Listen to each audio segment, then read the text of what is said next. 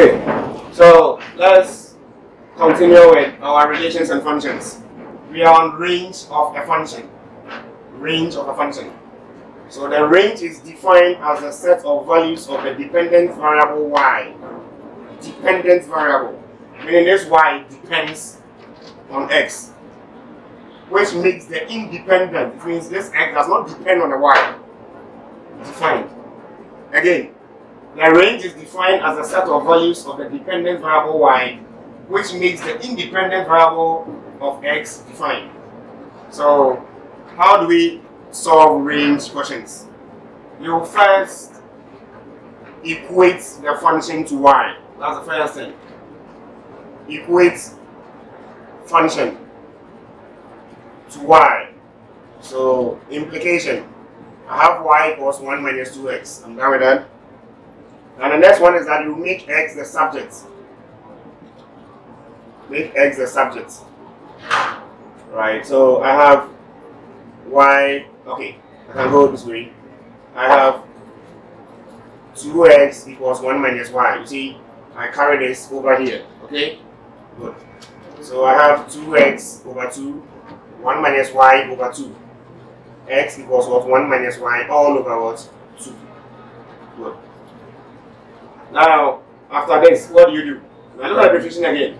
The range is defined as a set of values for the dependent variable y, which makes this independent undefined. So there are some values of y which will render this function mark error, syntax error, or undefined. You see that? So the range is written in terms of what? Y, not x. Right? It's written in terms of y, not x. So is there any value here that can destroy this or make it undefined? Check. Okay, what is 0? Y is 0. That's 1 over 2. It's defined. Negative, it's still defined. Right? So the range. Y is such that y belongs to all set of real numbers. That's all. Why did I define the range in terms of y and not x? Look at the definition once again. The set of values of the dependent variable y, which will make this. So you see, it is this value which will cause a problem for this. Do you understand? Good. That's why the range is defined in terms of what? Y. Okay. Okay. Now let's look at our second question. Still on range of a function, right? So find a range in this. So the steps, once again. You first equate the function to y. Equate function to y. Okay. That is good. The next is make x the subject. We are going to make x the subject, right? Over here. Let's make x the subject, right? So you can see some cross multiply here, right? Good. So I think y goes with this, and I have this cross multiply. We move together, right? So I have y minus xy equals 1 plus x. I want to make x the subject. I have x here, I have x here. Now which of the x should I make? Should I make this a subject and leave this? No. Why don't you put all the x together and get a representative for them? That's the best thing to do. So this one will come in like this. This will move. Agreed? Now all the x are qualified to be made a subject, so we have to put them together, right? And just ask one person to represent. X goes here 1. X goes here y. That is y minus 1, right? Y minus 1 equals what? I have to divide through by this just to set my x free. Now that is y minus 1 over 1 plus y equals what? X. Now how do you define the range? Range. Y is such that, no, okay, I'm not done.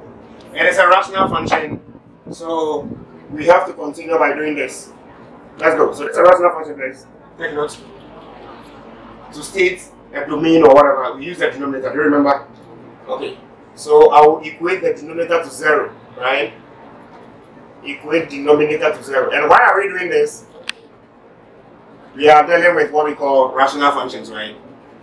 If this was just the first one that we did, fine, we just go straight. Like this is a rational function, you can't just put it in. So that is 1 plus y equals what? 0. Y equals -1. So the range.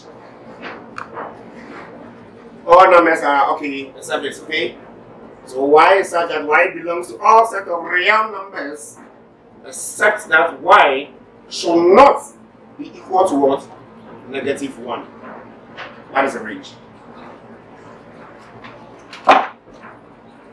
Okay. Finding the inverse of a function. The function j of the real variable x is defined as what you see here. So they are telling you here that x should not be equal to -3. That is not part of the question, right? It is just something for you. Find the inverse function g inverse of j. You all know inverse, right? There is 2. There is 2 inverse. So there is 2. 2 is on 1. Right? There is inverse of 2. So the inverse has to do with just interchanging something, right? Turning something around. That's inverse. Good. So that is exactly the same thing we are going to do here. Solution to the problem.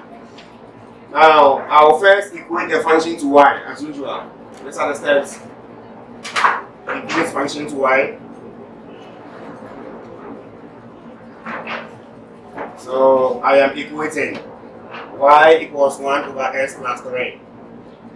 Now the next step is to interchange x and y. Why are we interchanging? If 2 is 2 over 1 and the inverse of 2 is 1 over 2. So I'm interchanging. Right? We just want to interchange against something, that's all. So interchange so that we can just get our inverse. That is why we are doing this, okay? Good. Interchange x and y. So let's go. We have x here. Whenever I see x, I chip in y. I'm done with that. Now the next step, you now make y the subject, right? Make y the subject. Make y the subject. Good. So I have to cross multiply first. Remember? So I'll make y the subject. So I have x, y plus 3 equals 1. This way, that way. So I have xy plus 3 equals 1. 3x. Oh, okay. Plus 3x equals 1. Equals 1. So I want to make y the subject, right? So I want to maintain this. Throw this over there just to make the y free. The y is still not free. I have to divide through by x. Now my y is free, as you can see. How do I get my inverse after interchanging everything? It means you have ended up in the final zone when you interchange, right? You didn't come back. So indirectly, j inverse becomes what? This. So that is the answer.